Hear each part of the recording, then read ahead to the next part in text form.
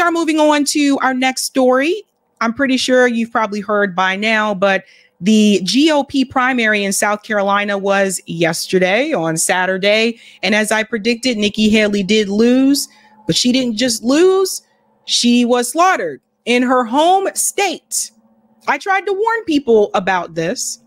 But before the win, before Donald Trump actually won in South Carolina, he actually attended a Black Conservative Federation gala. So we're going to make fun of this for a bit, right? Because first and foremost, some of the remarks that he made at this gala, and two, where do you actually see who was actually in the audience at the gala? Now, this gala took place before Donald Trump won. Oh, that one was playing. Sorry. This gala took place before Donald Trump won, but you got to see this. This is just cracking me up. So one of the things I said before about Donald Trump is he has no filter. He has no filter. Listen to him explain why Black people like him. This is crazy. And then I got indicted a second time and a third time and a fourth time. And a lot of people said that that's why the Black people like me, because they have been hurt so badly and discriminated against. And they actually viewed me as I'm being discriminated against. It's been pretty amazing. But and then I got indicted a second time and a third time and a fourth time. And a lot of people said that that's why the Black people like me, because they have been hurt so badly and discriminated against. And they actually viewed me as I'm being discriminated against. It's been pretty amazing. But So first and foremost, what I've heard from people is not that they felt that he was being discriminated against, but they felt like it was a witch hunt. Okay, so there's that. And then two, this is another example of Donald Trump having no filter. There are certain things that we all kind of know.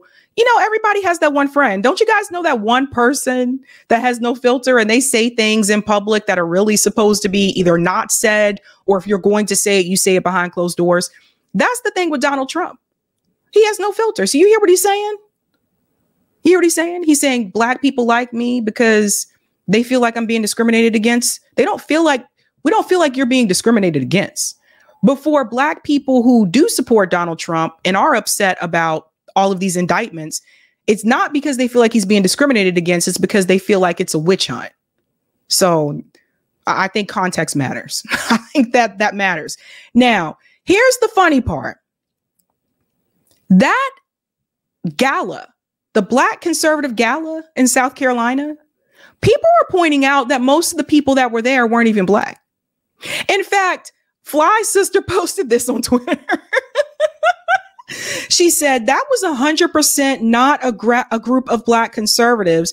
It was a room full of mostly white people. So let's check out and see who was there.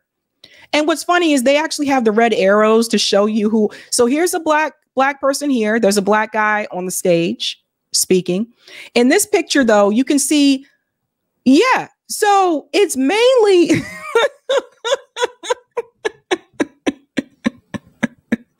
it's mainly white people who are present at the Black Conservative Gala.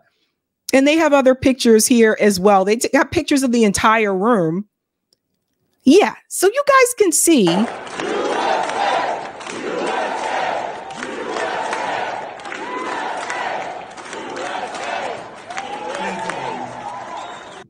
guys, so most of the people at this event are white, not Black. Interesting. Interesting. But nevertheless, of course, the election did happen. And Donald Trump did beat Nikki Haley in her home state of South Carolina, but he didn't just beat her. He actually destroyed Nikki. This is really bad when you lose your home state, but you lose it by this much. So you can see here, Donald Trump won by 59.8%. He received over 450,000 votes, gained 47 delegates. Nikki Haley won by gained 39.5%, over 298,000 votes. She gained 3 delegates. And honestly, people were still voting for, people were still voting for candidates that have actually dropped out of the race. Ron DeSantis pulled in 0.4%. Vivek Ramaswamy pulled in, or says less than 0.1%. same with Chris Christie, Ryan Binkley, and David Stuckenberg. But obviously, this was the result. Donald Trump did win. But believe it or not, Nikki Haley is still staying in the race. Like, I know. You don't have to tell me, okay? I already know. She's still staying in this race. And that's why I wonder if she's going to try to pull some type of independent run here, or if she's just trying to stay in to see if Donald Trump is going to go to jail, and then she'll be a shoo-in, I guess, as the Republican nominee. I wonder if she's hanging on to do that. She obviously has enough money to continue to stay in. Usually by this point, candidates will start to run out of money, and so they have no choice but to go ahead and drop out of the race. But she apparently is still receiving donations, by the way. She has millions of dollars. She spent millions of dollars in South Carolina. But Donald Trump did win, and he went on to give his acceptance speech. There were some cheers. There were some boos. Let's get into it. Thank you very much. Wow. That is really something. This was a little sooner than we anticipated. It was an even bigger win than we anticipated. And I was just informed that we got double the number of votes that has ever been received in the great state of South Carolina. So that's pretty good. So it's a record times 2, and there's something going on in the country. Some really great things are going on. You look outside and you see all of the horror. You see millions and millions of people coming across the border illegally. We don't know where they come from. They come from jails. They come from prisons. They come from all sorts of places that we don't want to know. They come from mental institutions and insane asylums. And we don't want that in our country. We're not going to stand for it. We're not going to stand for it. You have terrorists coming in. You have people coming in that we just can't. We can't do. Could sustain what's happening to the United States of America. No country. So we're going to straighten things out. The border is the worst it's ever been. You know, in 2016 we won, and we had a bad border. And I talked about the border a lot. Talked about it a lot. And so we're going to fix it, we're going to fix it. We fixed it very quickly, and in 2020 we couldn't talk about it, although we did get millions of more votes the second time. But now there's a spirit that I have never seen. We ran 2 great races, but there's never been a spirit like this. And I just want to say that I have never seen the Republican Party so unified as it is right now. So what's really interesting is just how much Donald Trump is winning by against Nikki Haley in all of these states so far. So he says the Republican Party is unified. They're definitely not unified around Nikki Haley, because like I said before, the majority of the Republican base did not want Nikki Haley. The majority of the Republican base wants Donald Trump. And you can see that obviously from these primary races. So if I were Joe Biden, could you imagine Joe Biden on the debate stage right now? Like, if the debate were this week, do you think Joe Biden would be able to handle himself on the debate stage against Donald Trump the way that he did in 2020? I don't think that he would be able to. I really don't. Never been like that. And a big part of that is the people standing behind me. These are the biggest officials in South Carolina, but I say like the biggest officials in our country as far as I'm concerned.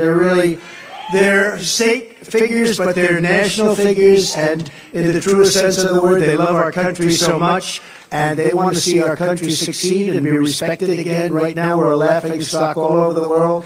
Our country is going to be respected again, respected like never before. I don't know if the United States will be respected again. And I say this because I just saw an article earlier today that says about 30 more countries are asking to join BRICS. So, you know, I think a lot of countries are not too happy with the United States. And I think they're tired of the U.S. Bullying other countries. So I don't know that the U.S. would be respected again. So this is a fantastic evening. It's an early evening and a fantastic. So you can all go down and you can celebrate for about 15 minutes, and we have to get back to work because the big day the big day. You know, Michigan's coming up. We're doing great. The auto workers are going to be with us 100% because they got sold out by this country. But so that was one part that he mentioned that I'm surprised people have not pushed back on, where he says that the auto workers in Michigan are going to be behind him 100%. The UAW already endorsed Joe Biden. So I don't know if, and like I said, I told you before, a lot of times these unions are paid to endorse a presidential candidate, but they've already endorsed Joe Biden. That being said, though, remember the president of the UAW did say that most of his members are not going to vote for Joe Biden. So maybe Trump will probably be able to go in and grab those votes, even though the endorsement went to Joe Biden. It'll be interesting. Michigan's up, and we're going to have a tremendous success there. And then we have a thing called Super Tuesday, and I think we're leading 91-7 overall. If you don't mind, may I have the pleasure of introducing some incredible people? Uh-oh. Because they stuck right from the beginning, from the very moment we announced, and they believe in Make America Great Again. That's what they believe in. They believe in America first. We're putting America first. First of all, my family, Melania, Barron, Don Jr., and Kim. So he goes in to thank family members, but we all know this is going to happen. That's actually pretty boring. But I think what you guys need to see is this, because he also shouted out Lindsey Graham. Lindsey Graham, of all people, also from South Carolina. Lindsey Graham, probably one of the most shifty, corrupt, warmongering politicians. And he shifted on Trump, too. You know, that this is what Lindsey Graham does. He just moves with the top. Who's popular right now? I'm going to move with that person. He doesn't really have any firm principles. He just moves with whatever he thinks is going to, you know, be the focus at that point in time. But he's a shifty mofo. OK, but he actually brings up Lindsey Graham, and the crowd is not feeling the lens. They're not feeling the Lindsey. And this is another thing, too, because a lot of people say that, well, Trump didn't start any new wars. But he's still, you know, in cahoots with someone like Lindsey Graham. People say that Trump is going to stand up to the deep state, but he's still in cahoots with someone like Lindsey Graham. Lindsey Graham is not going to stand up to the deep state. Lindsey Graham loves the deep state. Lindsey Graham loves war. He's a corrupt, bloodthirsty politician, and the audience sees it. Listen to this. Another man, not a lot of people know him. He doesn't do too much television. He happens to be a little bit further left than some of the people on the stage. But I always say, when I'm in trouble on the left, I call up Lindsey Graham, and he straightens it out so fast. And I'll tell you, no, remember.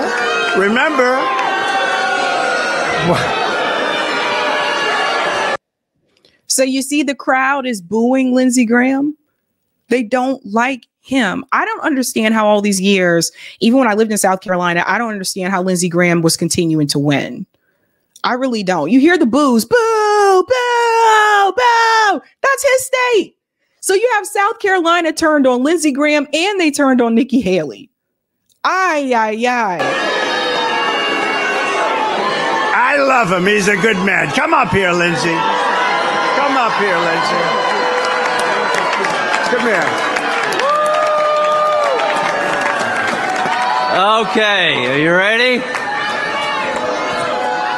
America, the nightmare you're facing is just about over. Help is on the way. This is the most qualified man to be president of the United States. And let it be said that South Carolina created the biggest political comeback in American history.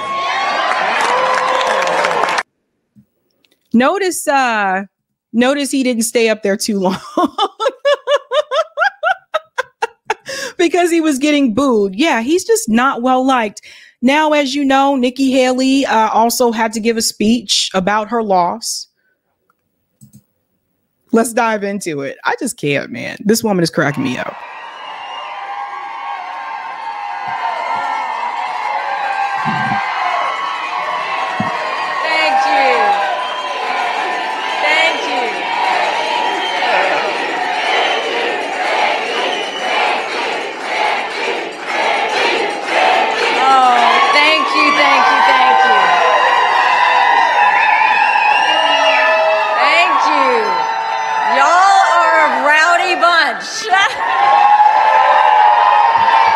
But I love that about you. Thank you. You know, I want to start off obviously thanking my family. I am so incredibly blessed. I was able to speak with Michael this morning. His support has been amazing. The kids have really stepped up, sometimes too much, but they have stepped up in a way that has made me so, so proud. I am blessed because I had the ability to actually go vote today with my mom.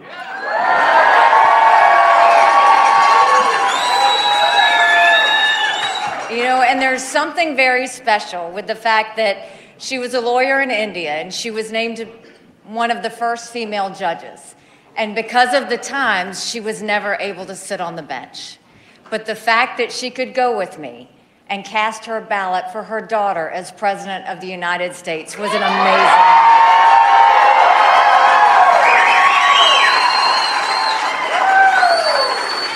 I want to thank. This is funny to me. Woo! You lost. Thank my parents who taught me strength and grace. I want to thank Michael's parents who have been unbelievably supportive through all of this. And I want to thank my brothers and my sister and their families for always supporting us every step of the way. Thank you. I feel blessed tonight. I've felt blessed through this entire journey. Even when it's been tough, I haven't lost sight of that. I've felt God's strength and grace every step of the way. Did you feel God tell you to drop out? Because I'm sorry, guys, that's bad. That's wrong. I'm sorry. I'm sorry. It's always funny to me because, like, you know, down south, and especially like when I go, you know, to visit like family down south, it's like any like bad situation, like people will just start out with like, yes, I got hit by that car, but you know what? I feel so blessed. I feel so blessed. Yes, I just really do. And it's just kind of a thing that like people just kind of do. So yeah, I'm just wondering did she feel God tell her to drop out? I'm blessed to have served the state that raised me.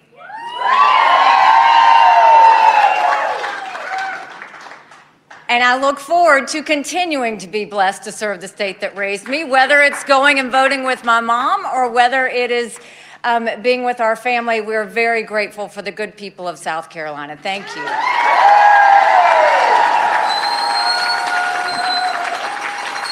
And it's a blessing to know that across our sweet state, everyone wants to bring back the America we know and love. No, not everyone. If everyone wanted to bring back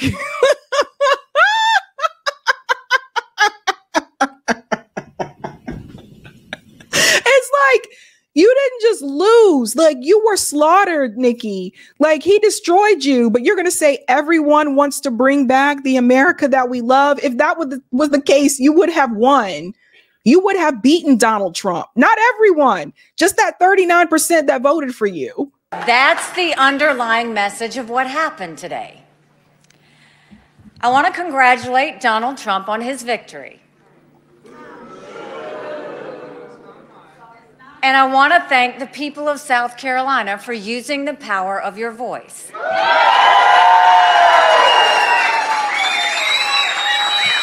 No, 39% power. No matter the results, I love the people of our state.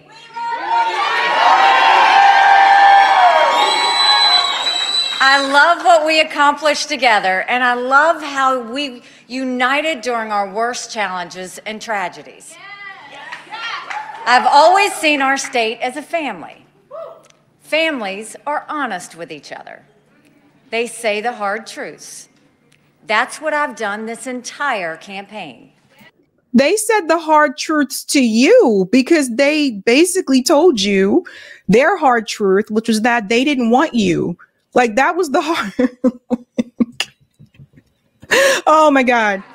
And that's what I'll do now. What I saw today was South Carolina's frustration with our country's direction. I've seen that same frustration nationwide. I share it. I feel it to my core. I couldn't be more worried about America. It seems like our country is falling apart. But here's the thing. America will come apart if we make the wrong choices. This has never been about me or my political future.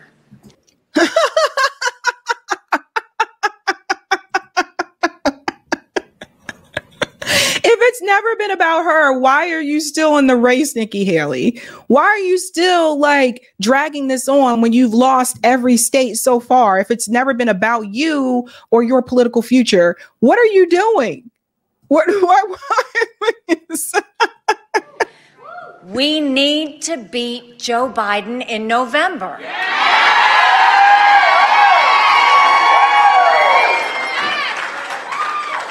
I don't believe Donald Trump can beat Joe Biden.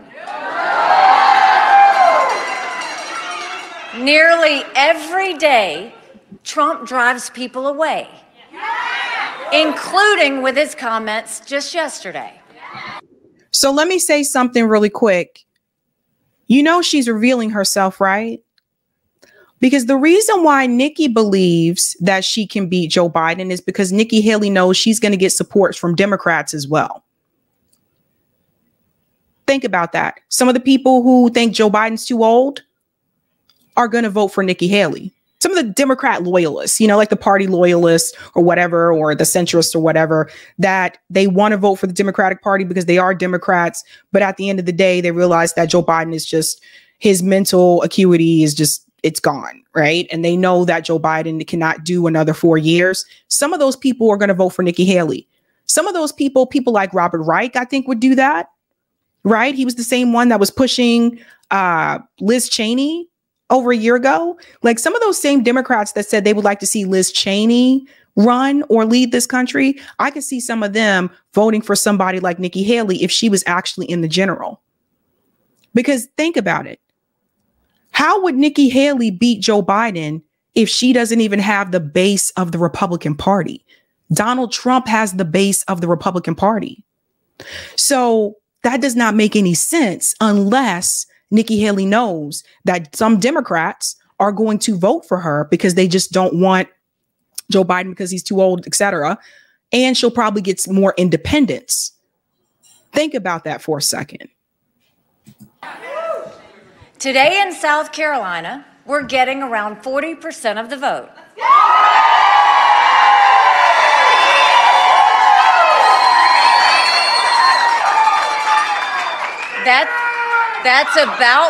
That's about what we got in New Hampshire too. I'm going to count it. I know 40% is not 50%. But I also know 40% is not some tiny group.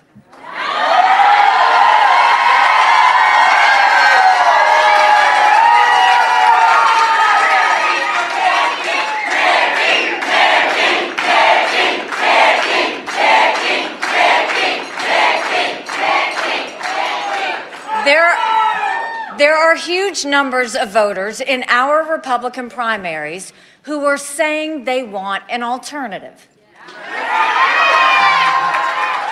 I said earlier this week that no matter what happens in South Carolina, I would continue to run for president.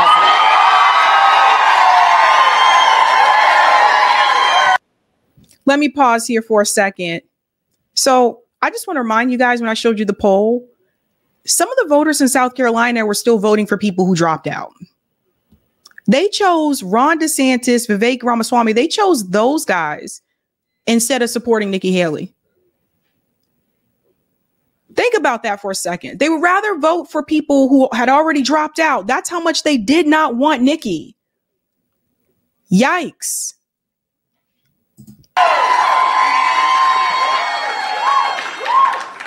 I'm a woman of my word.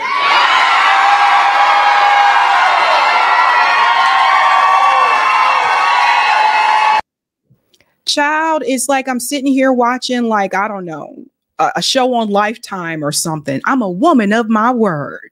It's so scripted. It's so fake. So yes, Nikki Haley is staying in the race as she said she would. She is actually sticking by that. And it's really interesting here. I want you to hear what Joy Ann Reid had to say about Donald Trump winning South Carolina and why I think this is actually irrelevant when we look at the greater scheme of things. Listen to this. Two questions here we've been asking in these early primary contests from the exit polls, and just wanted to get your read on these because we've talked about them a lot. I think they sort of serve as proxy questions in some ways. Number one, did Joe Biden legitimately win in 2020? That's one of the exit polls. Yes gets 32% of the folks voting in South Carolina, according to our exit polls. No gets 65%. So 2/3, 1/3 there. And then a question about if Trump is convicted, is he fit to be president? Should he face criminal conviction in any one of the outstanding 91 indictments he faces? You get, again, very similar numbers. Yes, he's still fit at 65. No, he's not at 32. Again, a sort of 2/3, 1/3. What's your read on that? Think about this for a second, guys. From the South Carolina GOP primary, 65% of voters at the exit poll said they would still consider Donald Trump to be fit for president if he is convicted. That is what Nikki Haley is up against.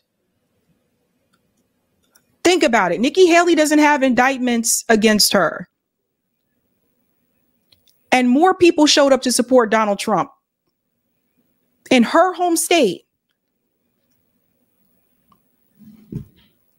That's what she has to compete against. Right. And I think that you can go back to what Steve was just saying about the makeup of this electorate. I mean, this is a, 92% white, overwhelmingly evangelical Christian primary electorate in South Carolina. And I think writ large around the country, that is the way they think. I mean, even among the independent voters, who are about, 21% of this electorate, it's like almost a 50-50 question as to whether President Biden is the legitimate president of the United States. That is what the Republican Party is now. It is a baseline condition of being a base Republican right now that you do not believe that the 2020 election was legitimate. You believe that Donald Trump is the rightful president of the United States. You believe that he's the most electable candidate. That's also in these exit polls, more so than Nikki Haley, which there's no empirical data that supports that. And you believe that he should be president regardless of whether he is convicted of a felony, which he very likely will be in the next month. Two questions. Okay, let me just say something really quick here about the white evangelical Christian population that she's referring to. So I understand that in reference to South Carolina. South Carolina is a part of the Bible Belt. That's what we used to call it. Like when I lived there, the people are like, this is the Bible Belt. You can find a church like everywhere, right? Like, so obviously there is more, churches there. There's more like religion. Christianity is more prominent in the Bible Belt than it is where I live in the Northeast, right? So to Joy's point, what she was saying, then what is to explain for the win that Donald Trump had in New Hampshire? Because New Hampshire is not, people in New Hampshire are not overly religious. I'll just keep it real. Yes, there are churches there, but it's not the Bible Belt. You get people from all different, all different walks of life, but they're not overly religious. So what is to explain for all of the voters who came out and voted for Donald Trump in New Hampshire? Because they're not all white evangelical Christians. Let me know. Look, I know peeps in New Hampshire. I know plenty of people that live in New Hampshire. That's what I'm saying. Let me know. How do you explain that one?